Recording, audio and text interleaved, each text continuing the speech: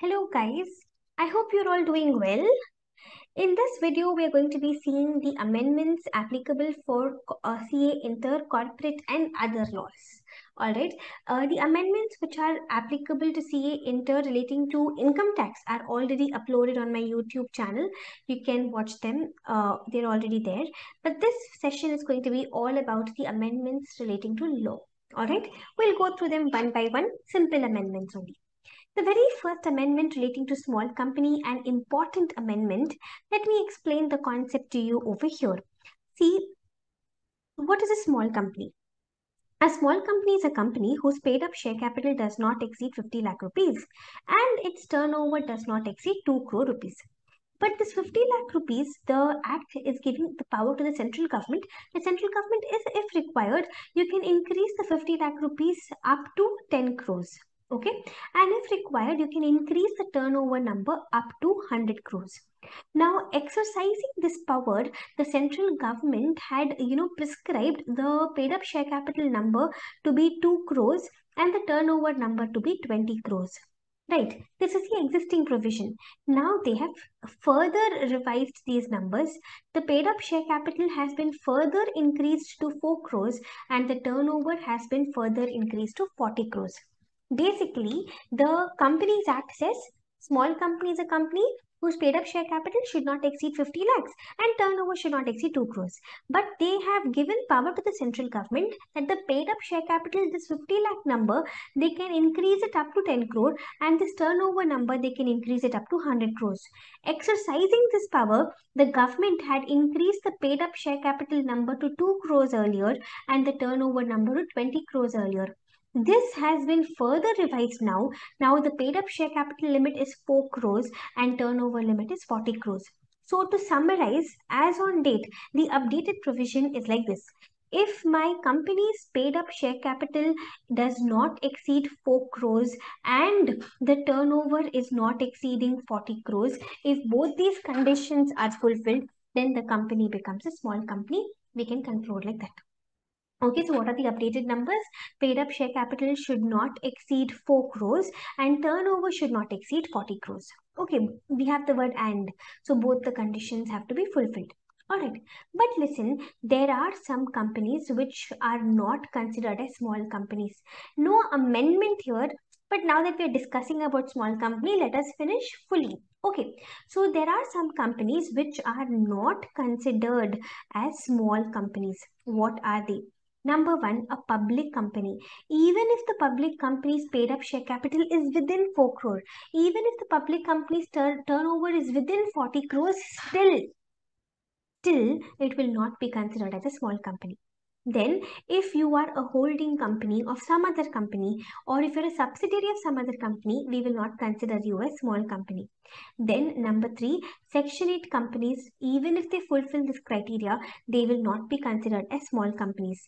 And lastly, we have statutory companies, companies which are set up by a special statute of the government. For example, we have NHAI Limited set up under the NHAI Act of the government. So on statutory corporations also, we will not apply small company provisions even if they fulfill this criteria. Okay, so this is it with our very first amendment, the small companies discussion. Small company is a company whose paid up share capital does not exceed 50 lakhs and turnover does not exceed 2 crores. This 50 lakh number the government can increase up to 10 crores. This 2 crores number the government can increase up to 100 crores. So exercising this power, the paid up share capital number the government has increased to 4 crores and the turnover number the government has increased to 40 crores. So summary, a small company is a company whose paid up share capital is within 4 crores and turnover is within 40 crores. But these four companies, even if they fulfill these criteria, will not be considered as small companies. Number one, public companies. Number two, holding and subsidiaries. Number three, Section 8 companies. Number four, statutory corporations. Clear?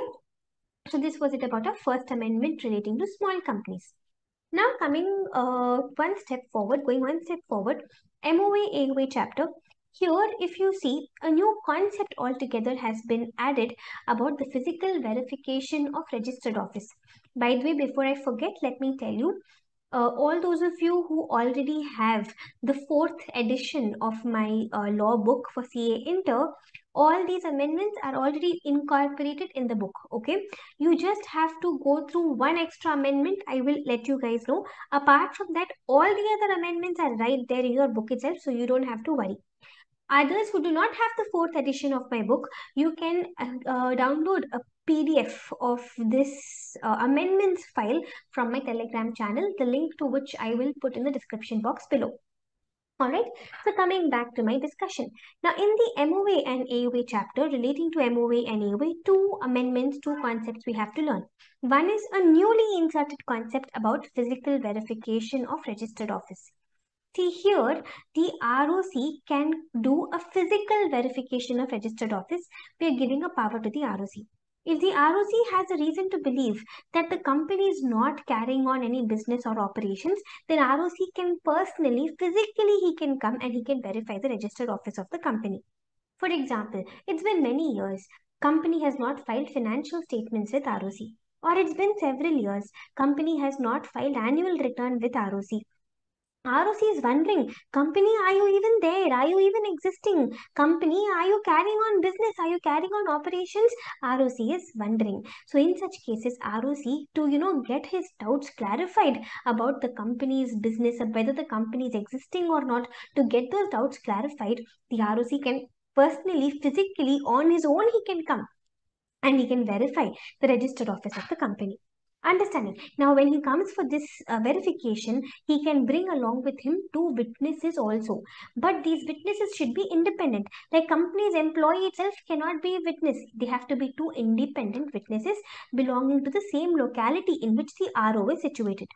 If the ROC thinks it is required, he can also take the help of the local police. Okay, and after doing the verification, ROC will anyways have to prepare a detailed report about the verification. In this verification report, he will have to also attach a photograph of the registered office.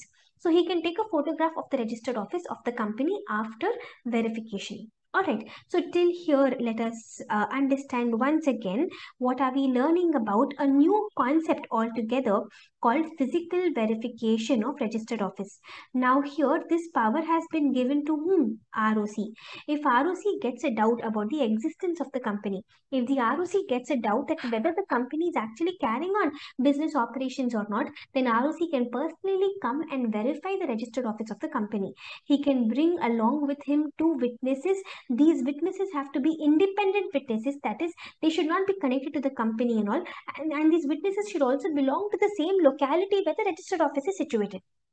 If required, he can also take the help of local police. Okay, then we learned he has to prepare one detailed report after the verification is over, and in this report he will also have to attach a photograph of the registered office. So after the verification is over, he can click a photograph of the registered office, alright, for the purpose of preparation of report. Now listen, we will deviate a little and we will come back. If you remember, we had learnt about the entire process of incorporation of the company. In the process of incorporation, we had come across section 10A. Section 10A tells us that from the date of incorporation of the company, within 30 days, the company is supposed to file with the ROC verification of the RO address. Basically, address proof of the registered office we have to file with the ROC within 30 days from incorporation, section 10A.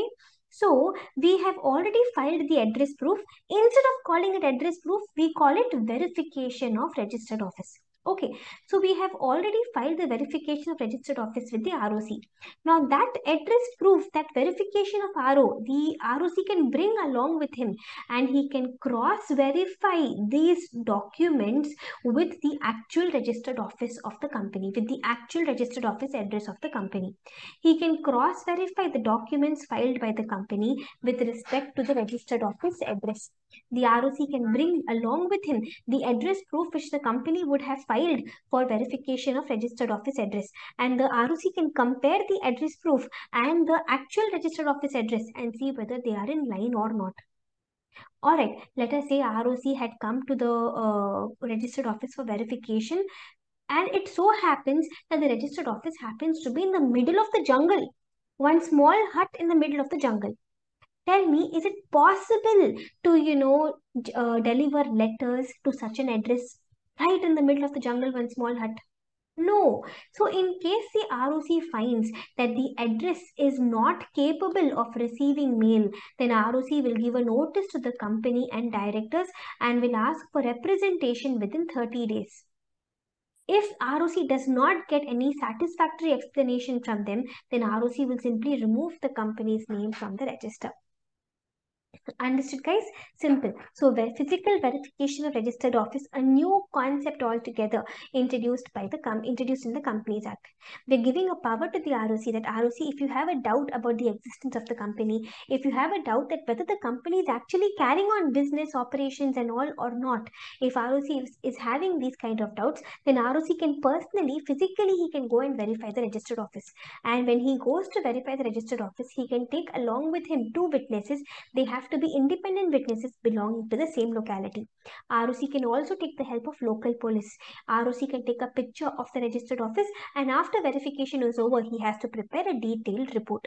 Then, under Section 10A, within 30 days from the date of incorporation of the company would have filed address proof of the registered office with the ROC. That is, company would have filed verification of registered office with the ROC. ROC can cross-verify these documents with the actual registered office address of the company. If the ROC is of the opinion that the company's registered office is in such an address, is in such a place which is not capable of receiving mail, for example, it is in the middle of the jungle, it is not capable of receiving post and all, then ROC can send a notice to two people, guys, to company and directors, and the ROC will ask them for representations, for justifications within 30 days. If they give satisfactory justification within 30 days, fine. But if they are unable to give a satisfactory explanation, then the ROC will simply remove the company's name from the register of companies. You understood the last part also? Yes, if the ROC thinks that the address of the company is not capable of receiving mail, then ROC will ask the company and directors to give representations within 30 days. If ROC thinks those representations are not satisfactory, ROC will pass an order asking the company, ROC will simply remove the company's name from the register. See, always remember, guys, a company exists only till its name is there in the register which is maintained by ROC. From that register, once a name is removed, no company also ceases to exist. So if the company's registered office is in a place which is incapable of receiving mail, then what will happen? If it is in a place which is incapable of receiving mail, then ROC will first of all send a letter to the a notice to the company and directors asking them to send representations within 30 days. If we don't get satisfactory representation, ROC will remove the company's name from the register. Taking you to the next amendment now in section 16. See, before we come to the amendment, let us try to understand the existing provision first. Let me discuss it with you over here. See, what does section 16 say? Let us say we are incorporating a company. You must be aware, the company's name should not be identical. It should also not be similar to the name of another existing company, or it should not be identical or similar to the name of another existing registered trademark. Okay, like for example, if I want to start a company, now can I start a company with the name Reliance Private Limited? No, because my company's name will be similar to the name of Reliance Industries Limited, which is an existing company. And if I start another company with a similar name, public will get misled. Public will start thinking that my company is having connections with Reliance Industries Limited. We don't want that. So the company's name should not be identical or similar to the name of another existing company. It should also not be identical or similar to the name of another existing registered trademark. Let us try to understand this now. What is this registered trademark? Like for example, Paytm. This is a trademark which is owned by the company 197 Communications Limited. Now, 197 Communications Limited is the name of the company and Paytm is a trademark which is owned by them. So now, can I start a company with the name Paytm Private Limited? No. The company's name should neither be identical similar to the name of another existing company, nor should it be identical or similar to the name of another existing registered trademark. Please don't just write the word trademark, write the word registered also. The company's name should not be identical or similar to the name of another existing company. It should also not be identical or similar to the name of another existing registered trademark. Okay, see, if it is similar, ideally, the ROC shouldn't even reserve that name in the name reservation process in the incorporation process. Right, guys? If I'm going to start a company with the name Reliance Private Limited, technically speaking, ROC shouldn't even reserve that name in the incorporation process. But let us say name reservation was done, company was incorporated, this company has come into existence, but its name is identical or similar to the name of another existing company or another existing registered trademark. Now, in such cases, central government has a power. Central government can pass an order asking the company to change the name within 3 months. Generally, to change the name, special resolution is required. But when central government is asking the company to change the name, company will have to change the name by passing ordinary resolution itself. Special resolution not required. Understood. So if the company's name is identical or similar to the name of another existing company or to the name of another existing registered trademark, then central government can pass an order asking the company to change the name within 3 months by passing a simple ordinary resolution. Once the company has changed the name, then company has to inform the ROC about it.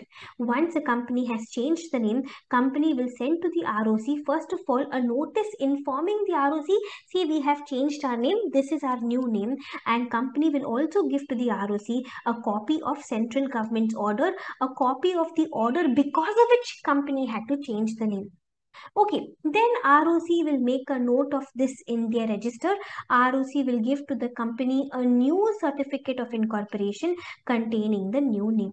This is a process. Alright, so company has been incorporated. Company's name is identical or similar to the name of another existing company or similar to the name of another existing registered trademark. The central government is asking the company, come on, change the name. In such case, company should change the name within 3 months simply by passing an ordinary resolution. After changing the name, company should inform the ROC. Company should send to the ROC a notice informing the ROC about the change, and company should also send to the ROC a copy of the order, a copy of the central government's order asking the company to change the name. ROC will make a note of this, and ROC will give to the company a new certificate of incorporation containing the new name of the company. This is the process. Okay, and we're still talking about the existing provision only. We haven't come till the amendment. All right, listen. In the existing provision only, there is one more concept.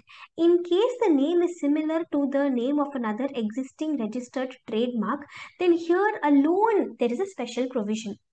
Here, the person who is the owner of the trademark, this person has to file an application with the central government. This person has to request the central government by filing an application.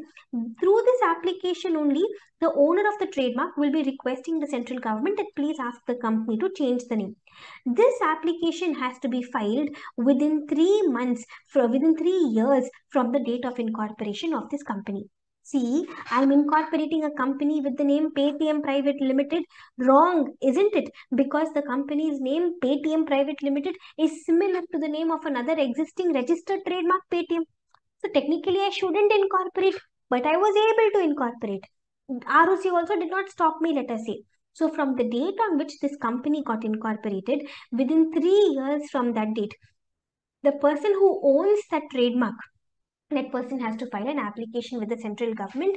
This 3 years point is applicable only when the company's name is similar to the name of another existing registered trademark. The person who owns the trademark has to file an application with the central government requesting the central government please ask that other company to change the name. That application has to be filed within 3 years from the date of incorporation of that other company. Understanding, guys. So this is the existing provision. I'll just quickly summarize it for you. Central government has the power. Central government can ask the company to change its name within 3 months by passing an ordinary resolution if the company's name is identical or similar to the name of another existing company, or if it is identical or similar to the name of another existing registered trademark. Time limit is always 3 months. Earlier, for trademark and all, we used to have 6 months time limit. Now, whether the company's name is similar to the name of another existing company, whether it is similar to another existing registered trademark, time limit is 3 months. Within 3 months, company is supposed to pass a simple ordinary resolution and change the name of the company. Okay, once a company has changed the name, company has to send a notice to the ROC informing the ROC about the name change and also giving a copy of central government's order to the ROC. ROC will make a note of this and ROC will give to the company a new certificate of incorporation containing the new name of the company. In fact, there is a time limit for this also. When should the company send all this to the ROC? Once the company changes the name, from the date of the change within 15 days, company has to inform ROC, company has to send a notice to ROC, and also company has to give a copy of central government's order to the ROC.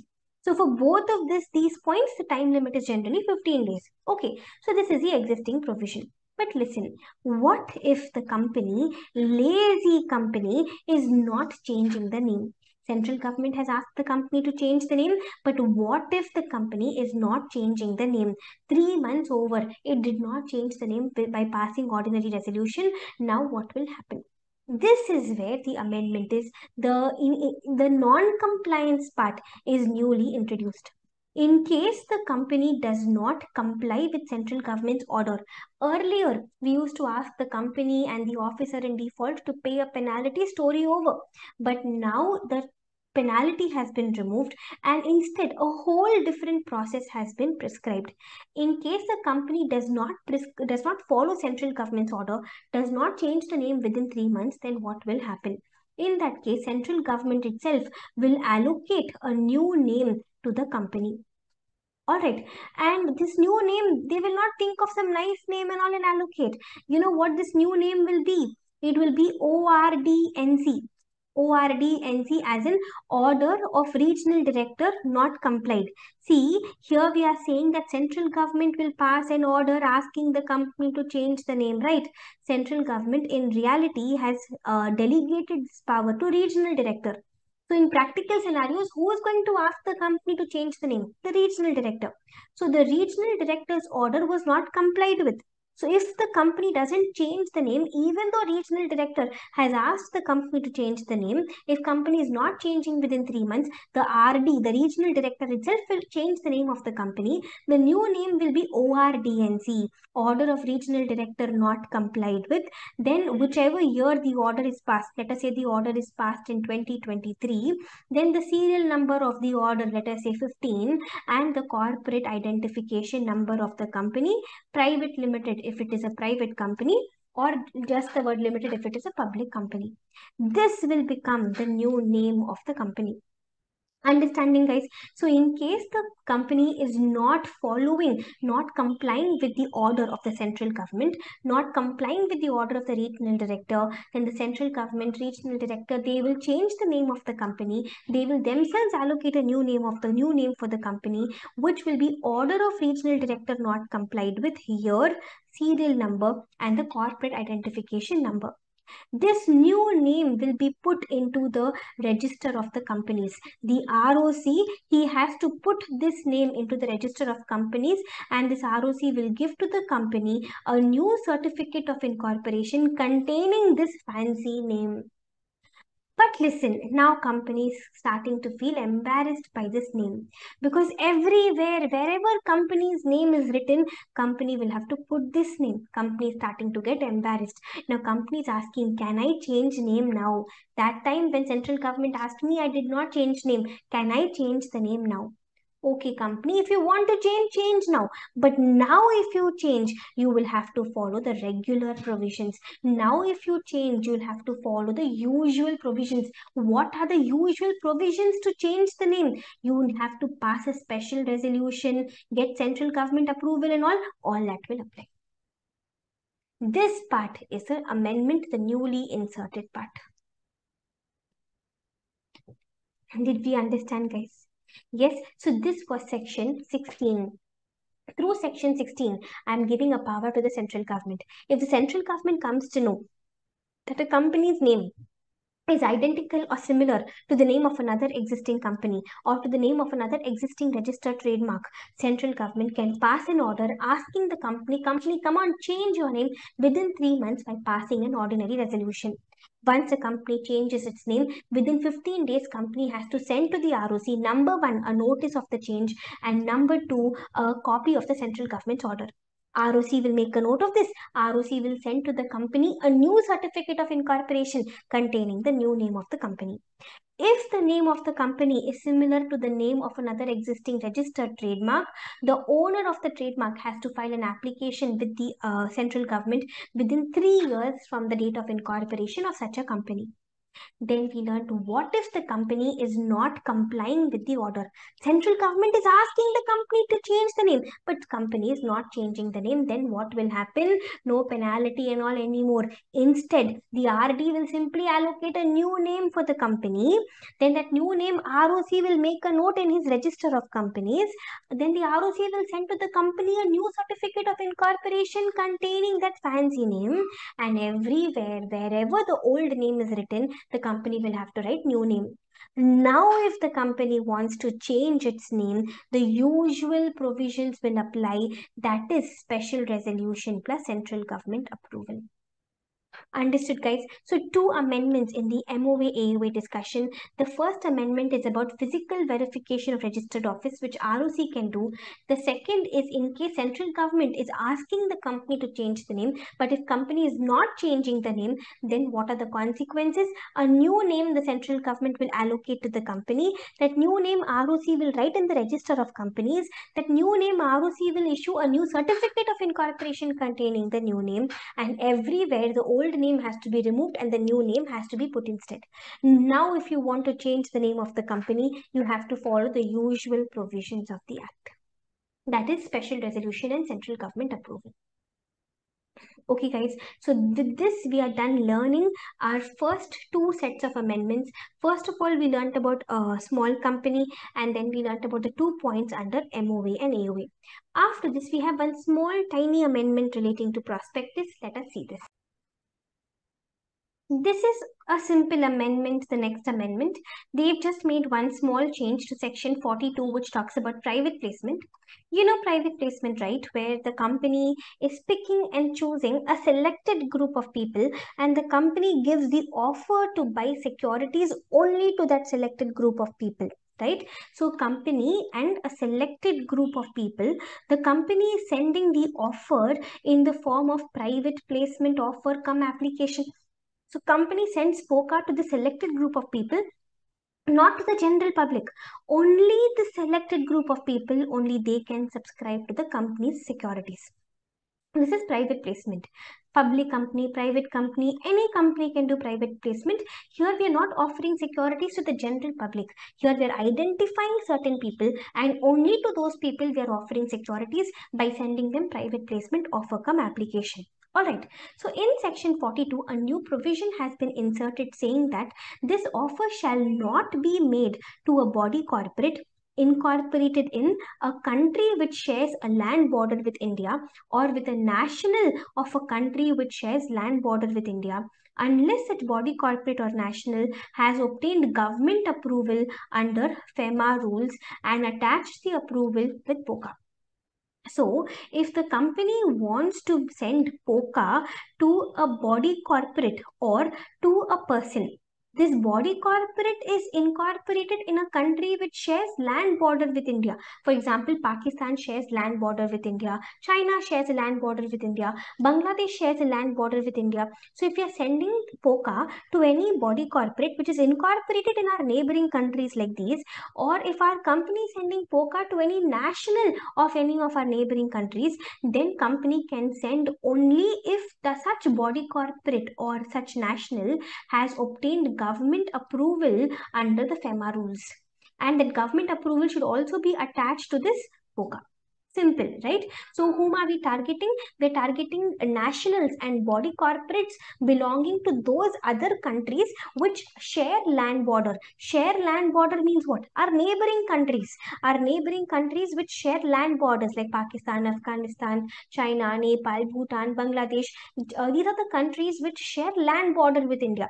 So if our company wants to send private placement offer come application to a body corporate which is incorporated in these countries, or to a person who's a national of these countries, then such national or such body corporate should have obtained government approval under FEMA rules. Only then we can send POCA to such people.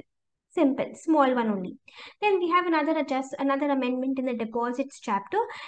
Deposit return. If the company is accepting deposits, whether the company is accepting deposits from the public, whether it is accepting from the members, if it is accepting deposit, it has to file deposit return in form DPT3 every year, guys.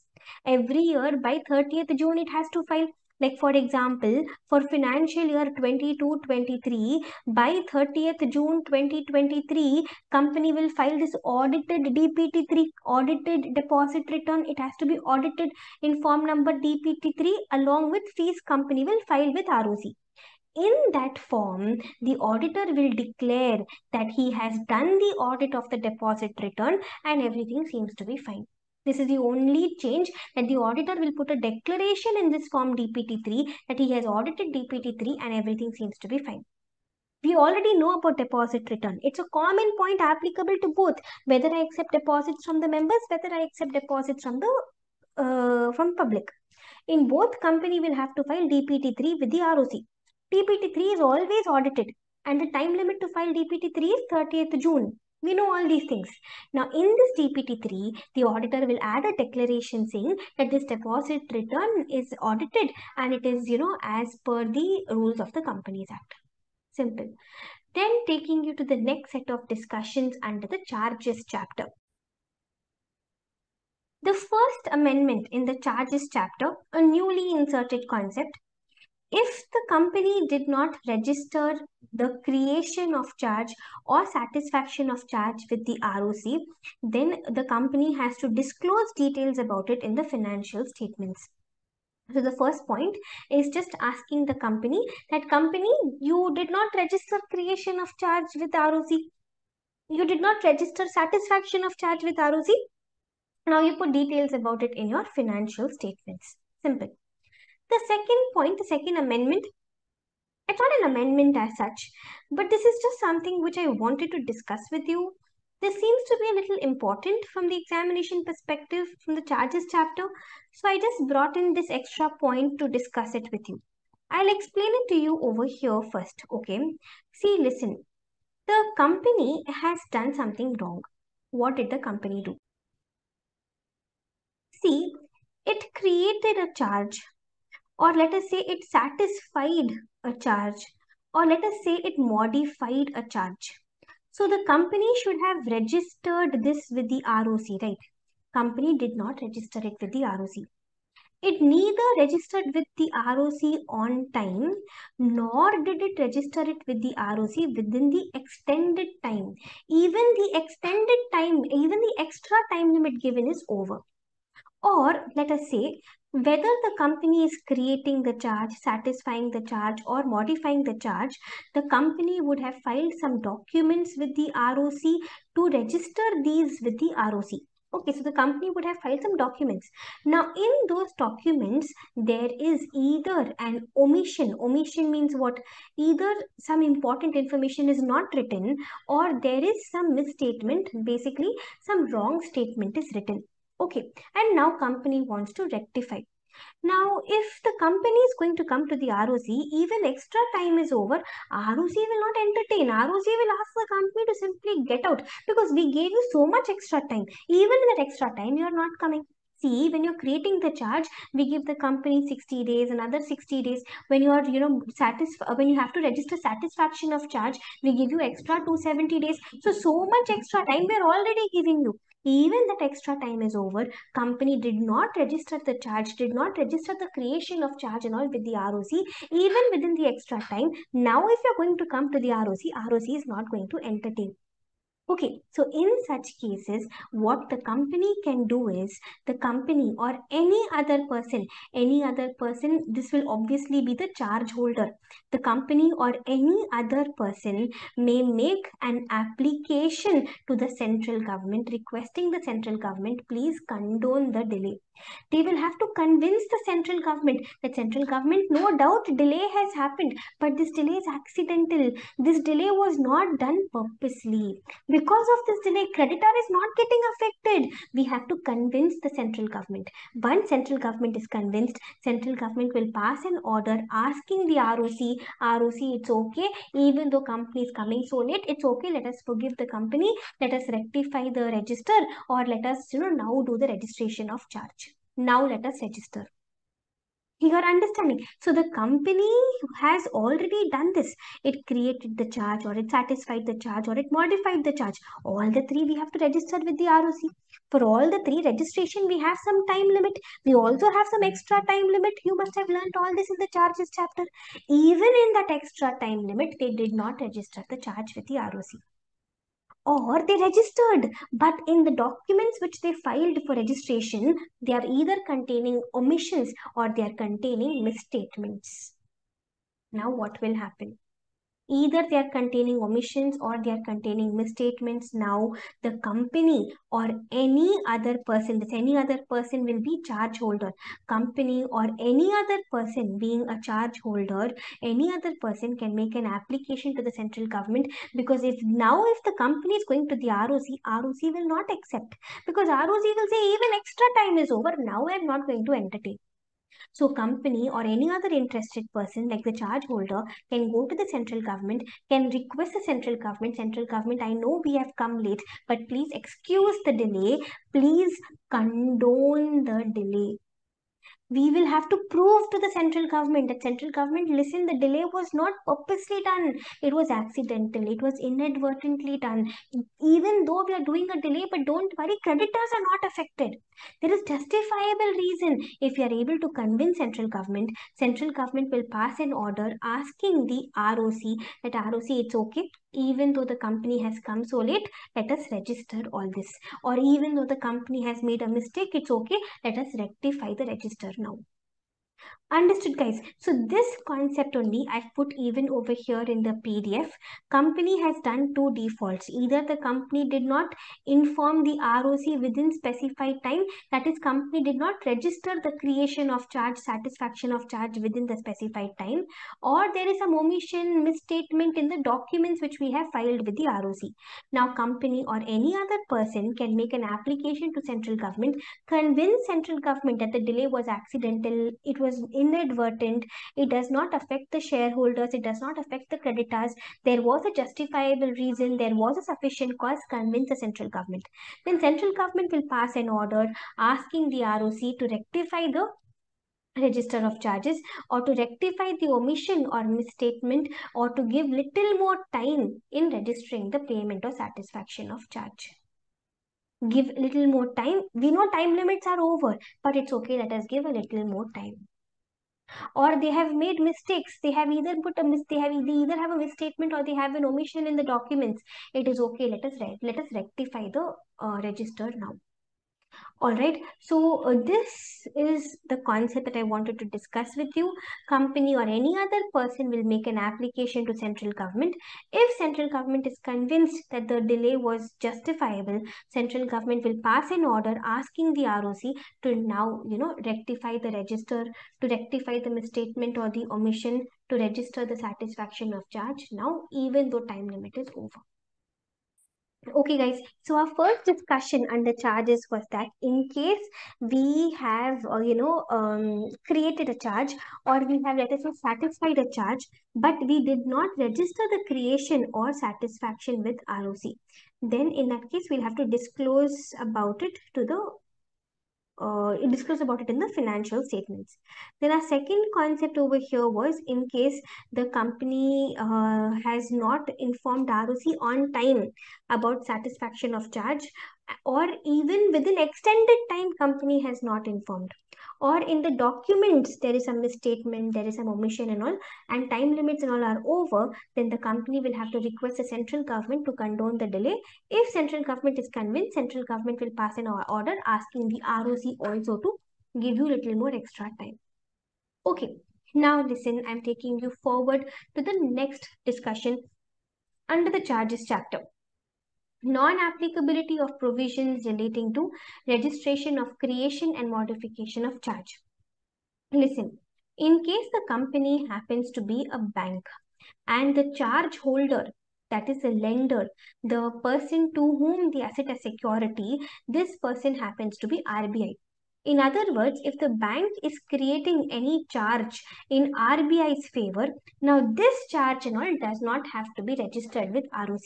If you're going to create such a charge or if you're going to modify such a charge and all, it doesn't have to be informed to the ROC. Okay, understood this point also? Simple only. In case my company is a bank and this bank has created a charge in favor of RBI, that is, bank is borrowing some loan from RBI and in return bank is giving some asset, some collateral as security to RBI. If the bank is creating a charge in favor of RBI, now that charge does not have to be registered. Creation of that charge doesn't have to be registered. Modification of that charge doesn't have to be registered with the ROC. Going forward now, the next amendment.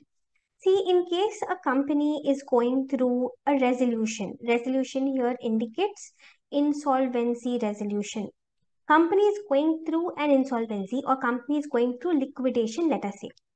Now, if we have to file any form with ROC for creating a charge, for registering the creation of charge, or for registering the modification of charge, or for registering the satisfaction of charge, or for condonation of delay, if we have to file any form with the ROC relating to charge, if the company is going through an insolvency or liquidation, then the insolvency resolution professional, the liquidator, the resolution professional, these people only will sign these forms. Okay, so in case a company is going through an insolvency or if the company is going through a liquidation process, now if the company has to file any form relating to charges with the ROC, those forms will be signed by whom? If the company is going through resolution, will be signed by the insolvency resolution professional. If the company is going through liquidation, the liquidator will sign that form. Okay, so this is it about our discussion regarding the charges chapter. First of all, we saw that in case a company did not register the creation of charge or satisfaction of charge, then that has to be disclosed in the financial statements. Then after that, we learned that in case the company has, not registered the satisfaction of charge, the time limit is over, even now the company hasn't registered, even the extra time limit is over, still the company hasn't registered. Or if in the documents there is any omission, there is any misstatement and all, then the company or any other person can request the central government to condone the delay. If central government is convinced that the delay is accidental, inadvertent, not purposely done, not affecting the creditors and shareholders, then central government will pass an order asking the ROC to give little more time to the company or asking the company to rectify the omission, to rectify the misstatement. Then we learned if the company is a bank and the bank has created a charge in favor of RBI, now creation and modification of such charge doesn't have to be registered with the ROC. Finally, we learned if the company is going through insolvency or liquidation, then all the forms relating to the charges, all the forms have to be signed by the insolvency resolution professional and the liquidator, as the case may be. All right, guys. So we've learned about small company. We've learned about physical verification. We saw the amendment in section 16. We saw the new point under private placement, deposit return, and now charges chapter. Now let me take you forward to the meetings chapter.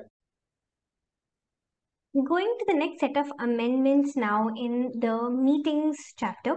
Here we have only one amendment relating to inspection. Okay, let me explain the existing provision to you first. We are talking about inspection of two things. Inspection of the register of members, number one, and number two, the inspection of annual return.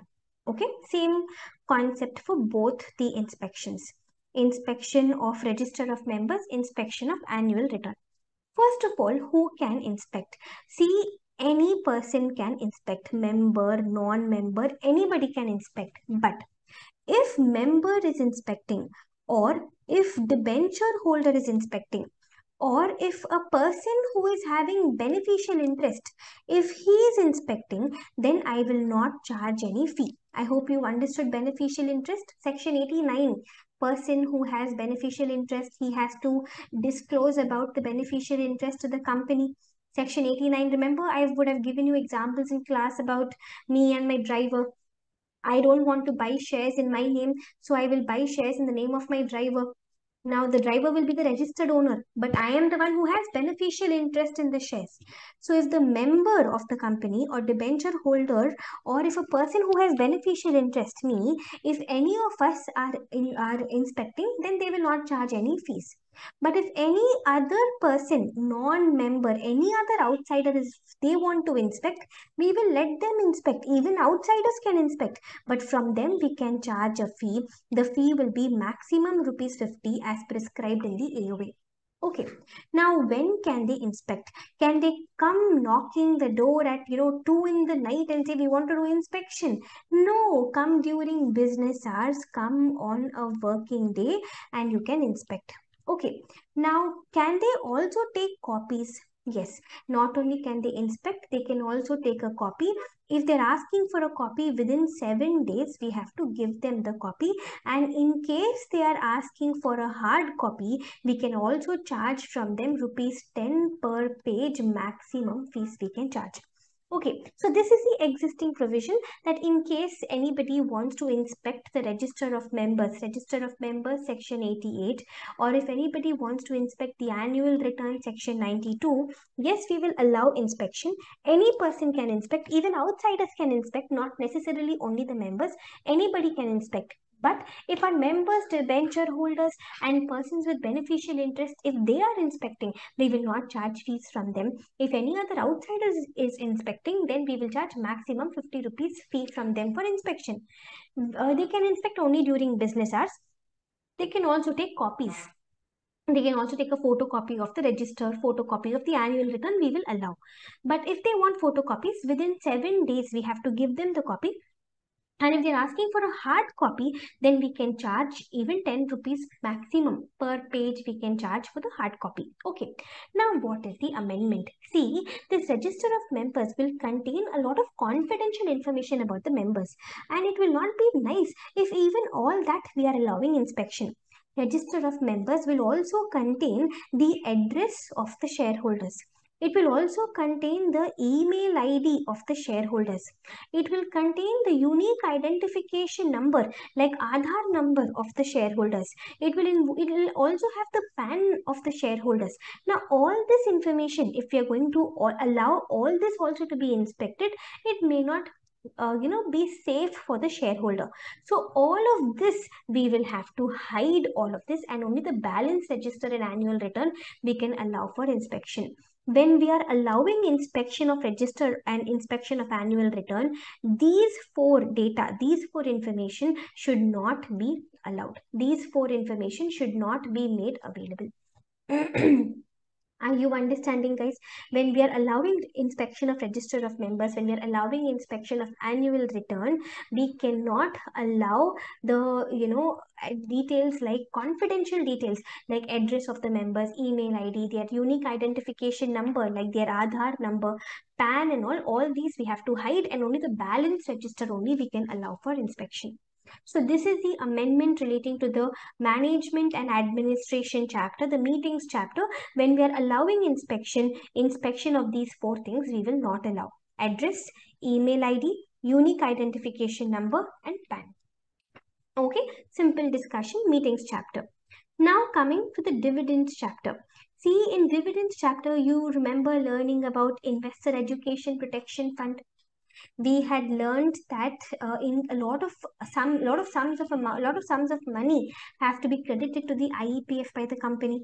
For example, company declared dividend, okay, but the shareholder did not come to collect the dividend. We waited for 7 years. After that, unpaid, unclaimed dividend we will transfer to IEPF. Similarly, unpaid, unclaimed debenture redemption amount, unpaid, unclaimed preference shares redemption amount, deposit repayment amount, all of these, if they are remaining unpaid, unclaimed for 7 years and all, company will transfer all of these to IEPF. We know this, right? Now, relating to IEPF, there is one more point that we have learned, one more point which we have already learned under the accounts of companies, no, under the meetings chapter under section 90. In the meetings chapter under section 90, under SBO, we had learned a concept. Now that concept is being connected with IEPF, and accordingly amendment is being made in IEPF provision also. Don't worry, I will simplify it for you. Listen. See, Section 90 of Companies Act talks about significant beneficial owner, which you must have learnt in the meetings chapter. Okay, so if I am a significant beneficial owner, I have to file a declaration with the company in form Ben 1. Okay, and the company will file a return of SBOs with the ROC. This will be in form number Ben 2. This is a basic provision. Now, so this particular provision is putting full responsibility on the SBO. And SBO, you have to file with the company, then only company will file with ROC. But Section 90 also puts a responsibility on the company, that company, if you think that a person is an SBO, but that person is not doing all this, or if you know a person who was an SBO but did not submit this declaration and all, or if you know a person who might know an SBO, and if such people are not following all these SBO rules and regulations and all, company can give notice to such people, and company can ask information about SBO from such persons. I'll repeat again, listen to me carefully. See, let me re-explain. SBO, significant beneficial owner. He has to give a declaration to the company in form number Ben 1. Through this, he will inform the company that I am an SBO. Being an SBO is not wrong. It's just that you have to inform the company. Okay. Company will then file a return in form Ben 2 with ROC. Okay. Now, this responsibility is on the SBO that you have to file declaration. But Companies Act is also putting a responsibility on the company. That company, even you do your own research. If you think a particular person is an SBO, but he has not followed all these rules and all, he has not filed declaration and all, then you can give notice to him and you can ask information from him. So if company has given a notice to such a person and company is asking information from him, within 30 days, this person should give information to the company. If he doesn't give information within 30 days, then within the next 15 days, company will go and inform the NCLT about it. Company will file an application with the NCLT about it. As soon as company files an application with the NCLT will first give opportunity of being heard to this person. Within 60 days, then NCLT will pass an order. Once NCLT passes an order, what order by the way? NCLT can pass an order restricting the rights on those shares. Basically, whatever shares are held by this person, his rights on those shares will get restricted. So he will not be able to vote on those shares. He will not get dividend on those shares and all. So on those shares, rights of a member will get restricted. Alright. Now, once NCLT passes this order, if this person is not okay with the order, he can appeal against this order within 1 year. If he doesn't appeal within 1 year, it will indicate that he is accepting the order, he is accepting he is wrong.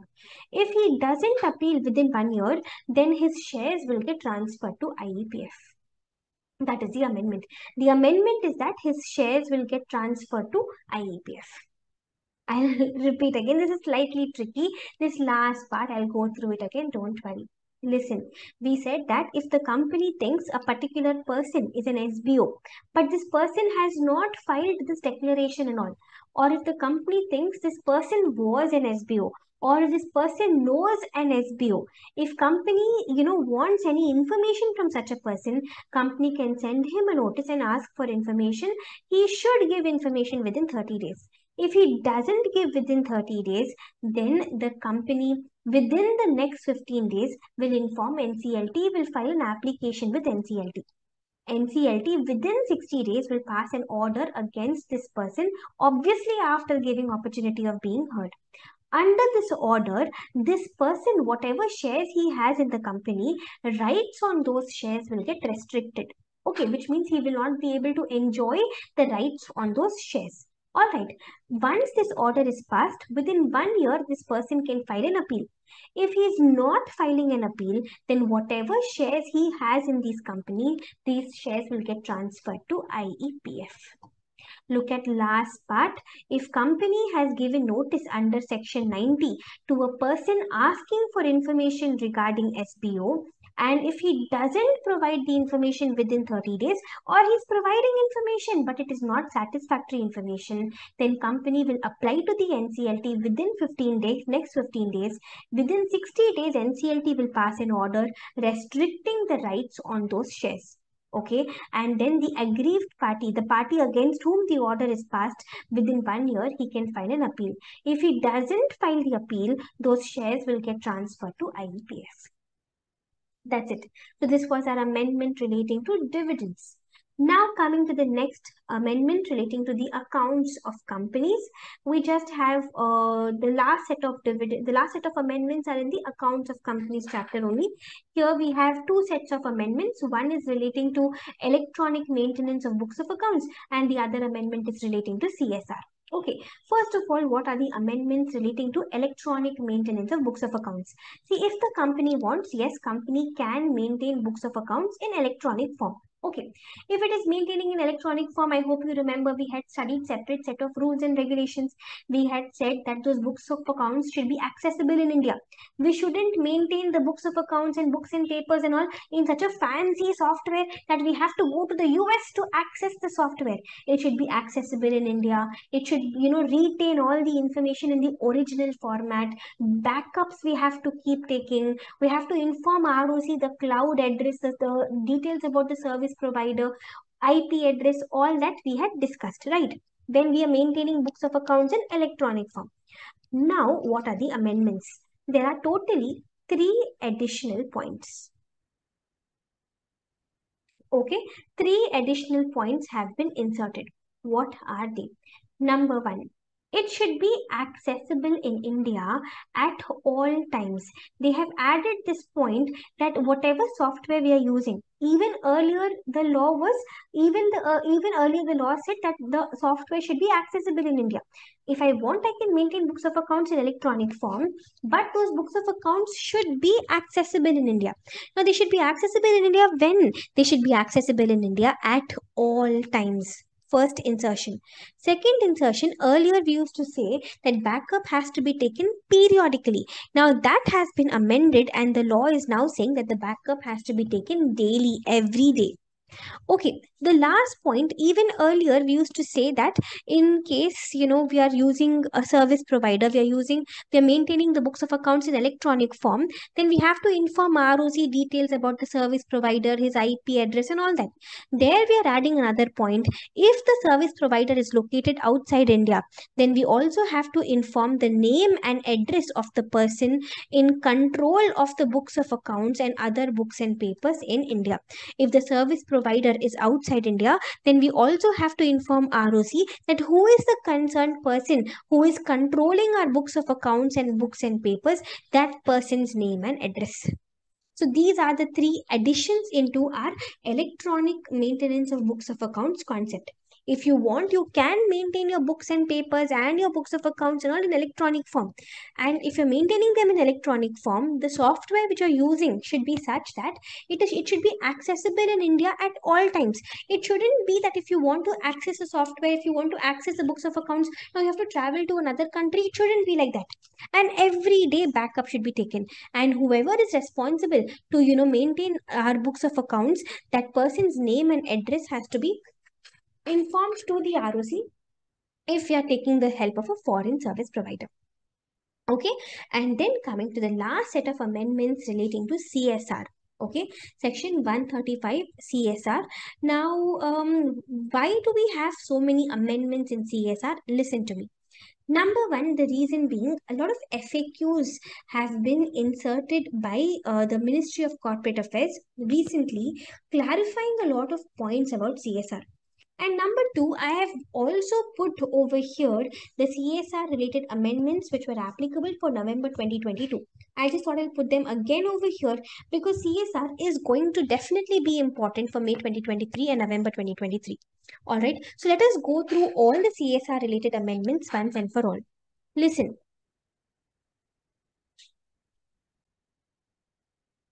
let us run through these amendments now. The first amendment, see, CSR expenditure can be in three routes. Whatever CSR expenditure we incur, it can be an activity route. That is, Schedule 7 talks about various activities, guys. So any of those activities I can pick and I can, spend CSR on that. I can spend the CSR money on that activity. Like for example, one of the CSR activities mentioned in Schedule 7 is education. So I can set up a school, the company can set up a school, the company can spend CSR money on, providing free education for poor children and all. That will come under CSR. So CSR can be done in activity route. That is, we are choosing an activity from Schedule 7 and we are spending our CSR funds on that activity. Okay. Or it can be through funds route. Now, in Schedule 7 itself, various funds are also written. Like, for example, we have PM CARES fund in Schedule 7. We have the Clean Ganga fund in Schedule 7. We have Swachh Bharat Kosh in Schedule 7. So, we can simply go and donate money, contribute money into these funds. Even that will be considered as CSR. Or we can also, spend our CSR funds by making contribution to incubators and R&D projects, contributions to institutes and organizations. In CSR, under Schedule 7, a lot of organizations are involved. Like, for example, we have DRDO, then we have the Department of Biotechnology. Various organizations and incubators are listed in Schedule 7. So we can also contribute money to those organizations, to those R&D projects, to those incubators. Even that will be considered as CSR. So when we are spending money on CSR, it can either be done on activity route, that is, I'm picking an activity given in Schedule 7 and I'm spending the money on that activity. Or I can do the CSR activity in funds route, which means I'm donating money to a fund which is written in Schedule 7.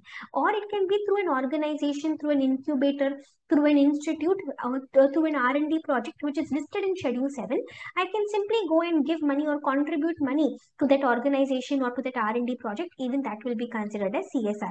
So it is not necessary that the company has to, sit, make an activity, think about an activity, plan an activity, and then do it. Only that will be CSR. No. In addition to spending the CSR money on activities, it can also spend money on, in the form of contributing to specified funds in Schedule 7 or contributing to incubators and organizations specified in Schedule 7. First point. The second point, the company can spend CSR funds on creating health infrastructure for COVID. Now, for COVID-19, if the company is spending money in, establishing medical oxygen generation plant, or if the company is spending money in supplying oxygen concentrators, oxygen cylinders, ventilators and all, then even that will be considered as eligible CSR expenditure. So company, whatever money it is spending in, providing oxygen cylinders, ventilators, all health infrastructure relating to COVID-19, even that will be considered as eligible CSR expenditure. Then, if the company is sponsoring COVID-19 vaccination of persons other than employees and family members, other people, other outsiders, other than employees and family members, other outsiders, their vaccination, COVID vaccination, if the company is sponsoring, even that is considered as eligible CSR expenditure. Then, you must have heard about the Har Ghar Tiranga campaign. Recently, I mean, this time when we had Independence Day, right, in August 2022, right before the Independence Day, this Har Ghar Tiranga had become very popular, where they were, insisting that every house, you know, hoists the national flag. So, activities related to Har Ghar Tiranga campaign, such as mass scale production and supply of the national flag, will be considered as CSR activity. Har Ghar Tiranga. This is actually a Hindi, phrase, which means that there should be a national flag in every house. Har is every, ghar is house, and Tiranga is the national flag. So this is a campaign which says that there should be a national flag hoisted on every house. So for this campaign, under this campaign, people are producing national flags in huge scale, because during Independence Day, in August 2022 Independence Day, at that time the number of flags, national flags, which were sold in our country in the month of August broke all records because of this campaign. So all people who were manufacturing, all companies who spent money to manufacture flags under the Har Ghar Tiranga campaign, whatever money they spent to manufacture those flags, even that will be considered as CSR expenditure. So whatever amount they have incurred in producing and supplying the national flag, that will be considered as CSR expenditure. Not only producing, even supplying the national flag will be considered as CSR expenditure. Then from Schedule 7, they have now removed IITs, National Laboratory, Indian Council for Agricultural Research, Indian Council for Medical Research, Council of Scientific and Industrial Research, Department of Atomic Energy, and Department of Science and Technology. They have removed all these points from Schedule 7. So now we cannot make a contribution to these institutes and these organizations. Okay, then companies can enter into CSR activities and projects in collaboration with other companies. This point was there even earlier, but just that the FAQ once again stresses upon this point, that it is not necessary that the company should be doing the CSR activity on its own. It can also collaborate with another company, and two companies can together do the CSR activity. But then in that case, it should be done in such a way that each company can report separately. Each company should be able to report how much each of them has spent. But if they want, they can together do the activity, that is allowed. Okay, then this is very, very important, guys. When companies covered by Section 135 file their financial statements with the ROC annually, as an attachment to the same, they shall also file CSR report with the ROC in form number CSR2. This is extremely important from the examination perspective. See, from the date of the AGM, within 30 days, okay, the company is supposed to file the financial statements with the ROC. The audited and adopted financial statements, company is supposed to file with the ROC within 30 days from the date of the AGM. Now, to the financial statements, company has to attach CSR2. This CSR2 is nothing but CSR report. Okay, so this is a new point, that along with the financial statements, we now also have to submit CSR2 to the ROC, and that CSR2 is nothing but the CSR report of the company. Okay, then CSR provisions are applicable to even Section 8 companies. New clarification. Then CSR provisions you will think about for each company separately. Just because for the holding company CSR is applicable doesn't mean for subsidiary company also CSR will be applicable mandatorily. Each company has to be seen independently. Just because CSR is applicable to holding company or subsidiary company, it need not necessarily apply to the company also.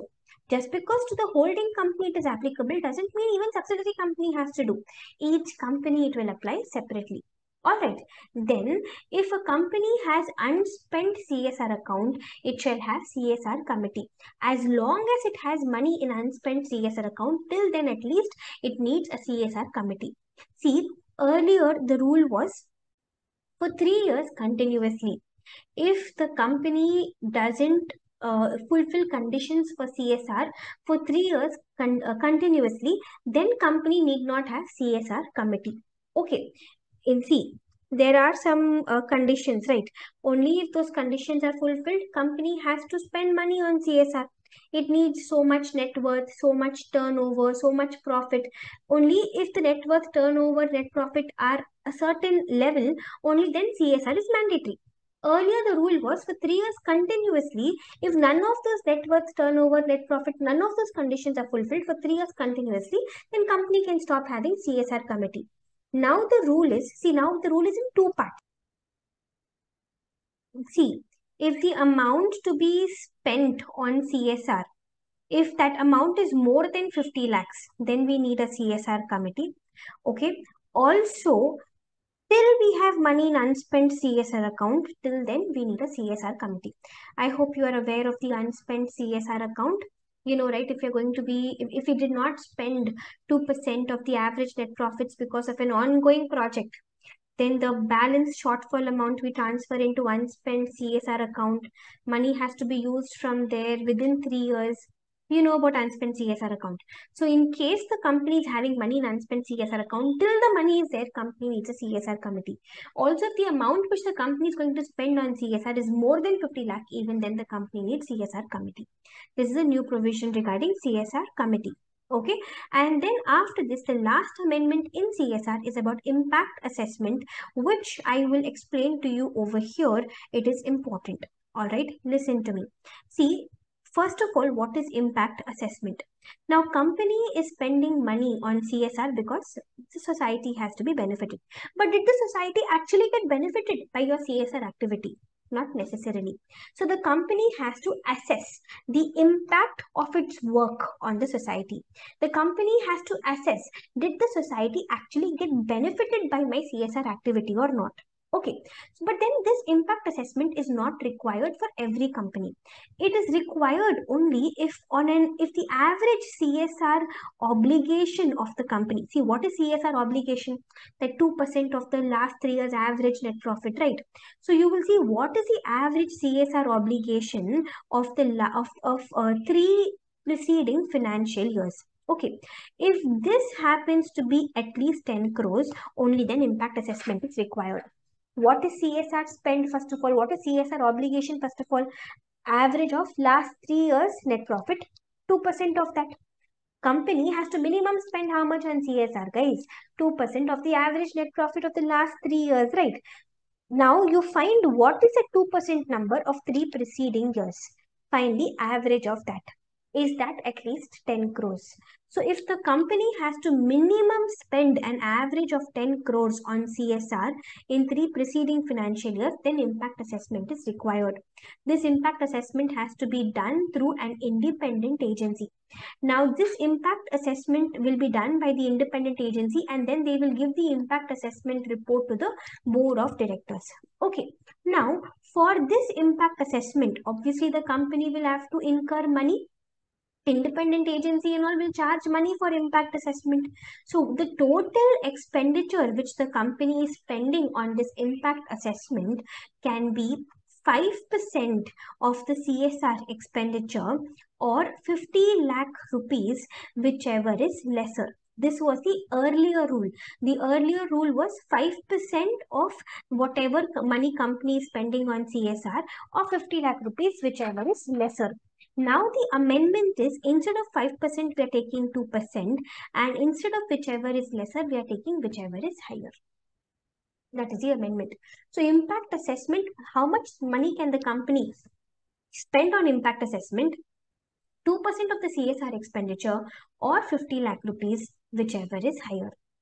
See, we still have 5% number somewhere. Do you remember where? In CSR only, we have the 5% number also somewhere. Admin overheads, how much company can spend at the maximum on administrative overheads. Maximum company can spend 5% of the CSR expenditure. There we still have 5%. Impact assessment expenditure alone has been changed to 2% of the CSR expenditure or 50 lakh rupees, whichever is higher. That's a maximum which the company can spend on impact assessment. All right. So this is it with the amendments relating to CSR. Now, the plan of action is like this. I will first give you a revision, a quick revision of what we've learned under CSR, and then we will run through all the amendments once again and we will close. Okay. You must have for sure guessed by now that Companies Act amendments for May 2023 not very heavy. Right? Listen. CSR amendments, number one, whatever money I'm spending on CSR, either I can spend it in activity route. Activity route indicates I am, activity route indicates that I am spending money on a particular activity which is mentioned in Schedule 7. Like, for example, rural development or slum area development, or let us say education or sanitation. I'm spending money on activities mentioned in Schedule 7. Or I can simply contribute to a fund which is written in Schedule 7, or I can simply give money to an incubator or to an institute or an organization which is mentioned in Schedule 7. Many of these institutes and organizations, they have now removed from Schedule 7. Alright, you remember, we saw all these institutes and all are now removed from Schedule 7. Anyways, coming back, then we learned that the company can also spend its CSR money on creating health infrastructure relating to COVID-19. Okay, for establishing medical oxygen generators, oxygen cylinders, ventilators, and all. If the company is spending money on all this relating to COVID-19, even this will be considered as CSR expenditure. Then we learned if the company is going to spend money on vaccination, okay, COVID-19 vaccination of people other than employees and family members, even that will be considered as CSR expenditure. Then if the company is spending money on, producing and supplying national flags under the Har Ghar Tiranga campaign, even this will be considered as CSR expenditure. Then all of these institutes are removed from Schedule 7. You cannot make contributions to these institutes under Schedule 7 anymore. Then we learned if the company wants, it can collaborate with another company. Two companies can together do the same CSR activity, but each company should be able to report separately. Then an extremely important point we learned, from the date of the AGM, within 30 days, company will be filing financial statements with the ROC. To those financial statements, company will have to attach Form CSR2, which will be a report on CSR. Okay.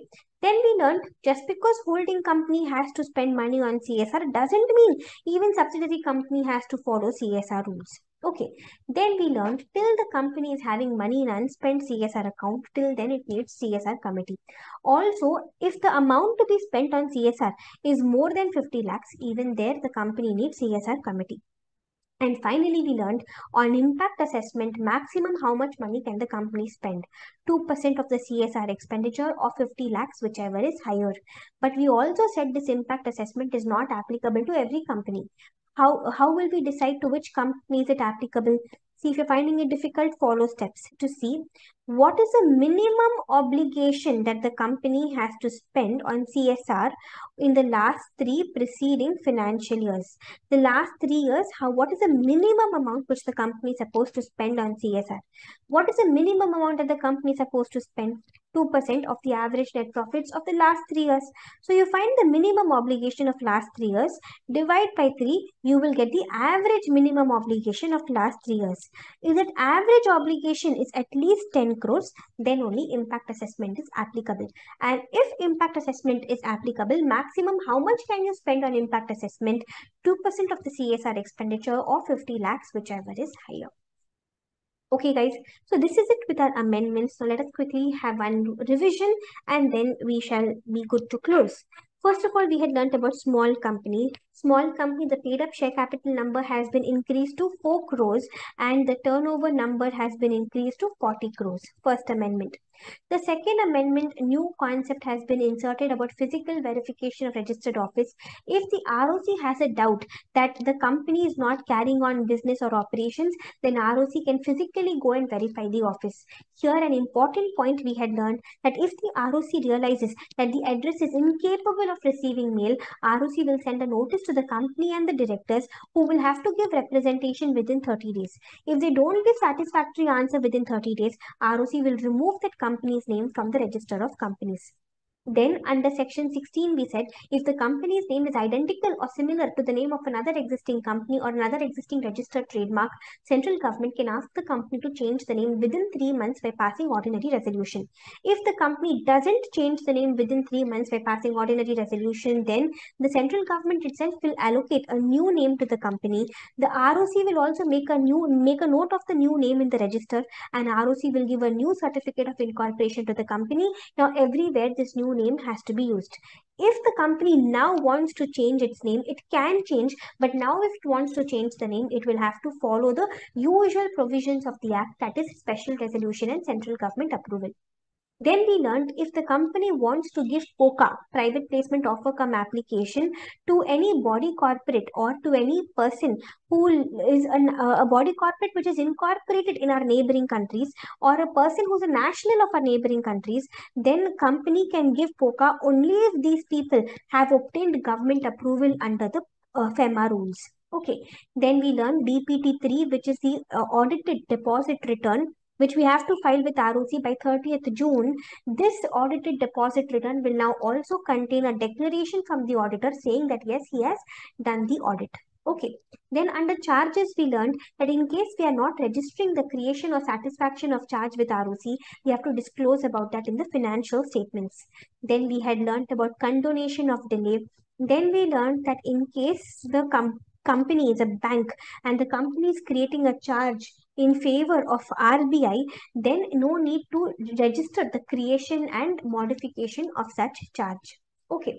Then we learned if the company is going through insolvency or liquidation, then all forms relating to charges will be signed by the insolvency professional and by the liquidator as the case may be. Then after that, we discussed about inspection. When I allow inspection of register of members and annual return, I will hide all this information about the address of the members, their email ID, their unique identification number, their PAN and all. I will hide only the balance register and annual return. I will allow inspection. Do not forget, anybody can inspect, even outsiders can inspect. But if outsiders are inspecting, we can charge maximum 50 rupees for inspection. Then we learned about SBO and IEPF connection. We had learned that in case company thinks a person is an SBO, okay, or if company thinks a person knows an SBO, company can give a notice to that person and company can ask for information. That person should give information within 30 days. If it doesn't give, then within the next 15 days, company can make an application to NCLT. Within 60 days, NCLT will pass an order restricting the rights on those shares. If this person wants now, he can file an appeal within 1 year. If he doesn't file an appeal within 1 year, his shares will be moved to IEPF. Okay. Then we learned that yes, you can maintain your books of accounts in electronic form, but if you're maintaining books of accounts in electronic form, then that software should be accessible in India at all times. Backup you have to take every day, daily backups have to be taken. And finally, we saw the amendments relating to CSR, the most important ones being CSR report has to be filed in Form CSR2 with the ROC along with the financial statements every year. And on impact assessment, maximum we can spend 2% of the CSR expenditure or 50 lakh rupees, whichever is higher. Got it? Yes. So with this, we come to an end to all our amendments applicable to CA Inter, corporate and other laws for May 2023 examination. Right, guys, I hope you've understood. And you will find the PDF in my Telegram channel. You can join the Telegram channel and you can download it from there. All right, guys. So I think with this, we come to an end to our amendment sessions. Thank you.